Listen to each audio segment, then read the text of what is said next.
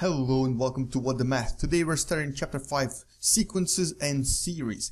This is a pretty simple topic, but it uses a lot of big words that might confuse you. So we're gonna actually start with something really simple. What is sequences? What is number series? And what is this all about? And I think the easiest way to explain what sequences and series is to give you an example. Here's an example that I just came up with: 1, 4, 7, 10, 13. Try to figure out what's going on here. I'll give you a second and pause your video and try to figure it out. Did you pause it? Pause it. Alright, and as you've probably figured out, basically this is a number that has a sequence of plus 3s. So essentially, the pattern here is that for every previous number you add plus 3. And really, that's what this topic is about. It's trying to figure out the patterns. And really, there's like 3 important steps that we have to learn in this chapter, and they are very, very simple. First step is, well, essentially, you have to figure out what the pattern is. So, one is find the pattern in the numbers. Find the pattern. And the step number 2 here is describe this pattern. So, try to figure out what is this pattern, what is going on with these numbers. Describe it in words, describe it in mathematical terms. Describe a pattern. And the last step, and that's the important step, that's usually where your marks will be coming from, is continue the pattern. Or essentially find the number that is somewhere in this sequence, but that's somewhere that is not shown to you. So for example, one of the questions in this particular example might be, now find the 10th number. So, find a number that is 10th in this sequence. And, to find this number, you would have to realize that this is, you add plus 3, plus 3, plus 3, plus 3, and the first number right here is 1. So you would have to find some kind of a function or some kind of a mathematical representation that will help you to find the 10th number. In mathematical terms, it would be actually written like this. It would be U10 equals unknown, question mark. So we have to find the 10th number. And to find this unknown number, we have to figure out the pattern. And the pattern can also be written mathematically as, well, you can say un, which is the nth number, equals to what? Well, we know that it increases by 3 for every number. So for every n, we get plus 3. So essentially this would be written as 3n. Except that we actually don't start at 0. So if it's 3n, the second number should be 6. So the second number right here should be 6. The third number, 3 times 3 is 9, this number should be 9. And the fourth number should be 12. But it's not, it's actually 2 less. So this can be written as 3n minus 2.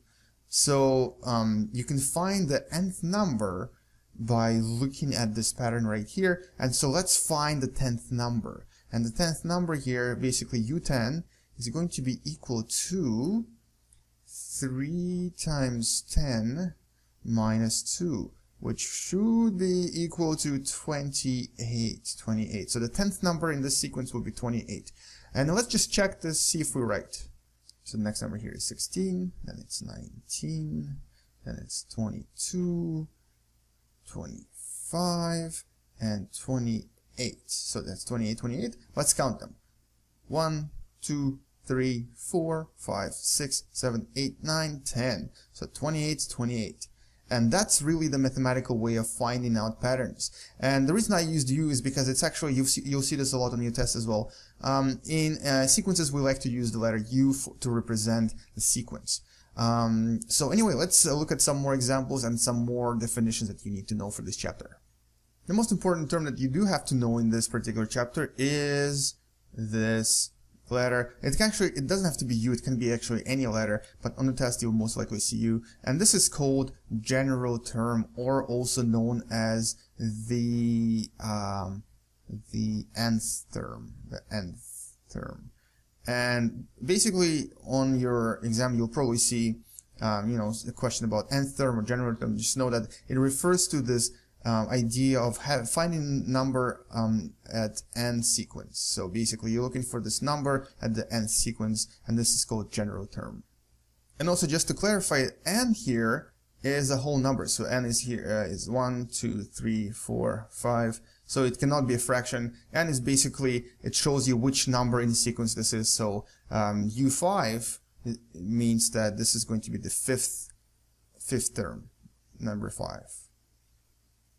And the other two important terms that you have to know are, we're going to actually examine them in more detail, but one of them is called arithmetic sequence, and the other is called geometric sequence.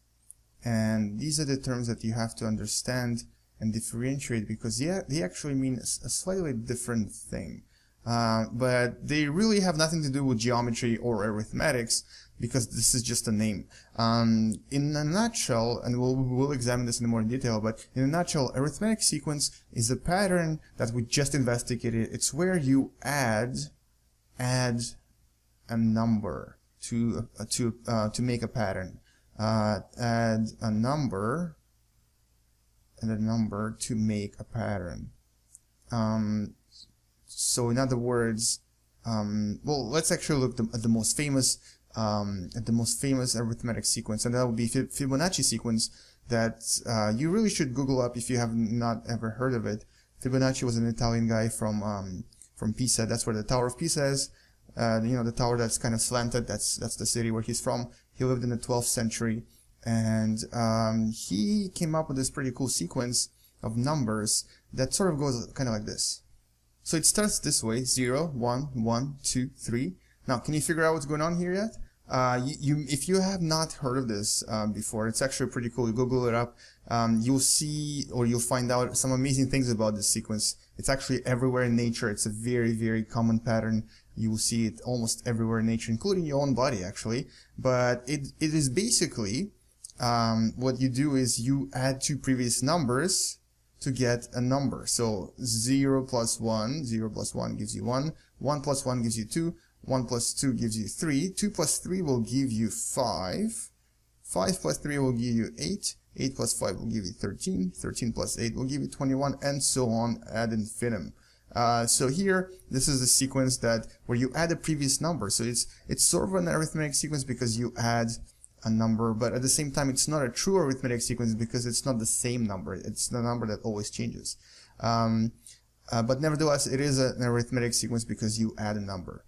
Then there is a geometric sequence, and this is different because here you don't add a number, you multiply by a number. So that's really the only difference, is that instead of adding, you multiply by a number, the same number, obviously, to make a pattern.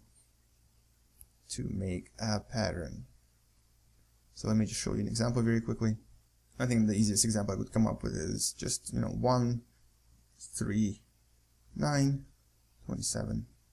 And you can probably guess the next number is going to be 81, because here we are multiplying by 3.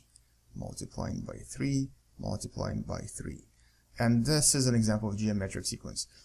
So yeah, essentially this is really these are the only terms you have to kind of remember and differentiate. So arithmetic sequence is where you add a number and it creates a pattern, and geometric sequence is where you multiply by a number to create a sequence. Now we're gonna do a little bit more of this in more detail in the next video, but just for now, remember these terms and remember the differences. Alright, thank you for watching and good luck to you. Bye bye.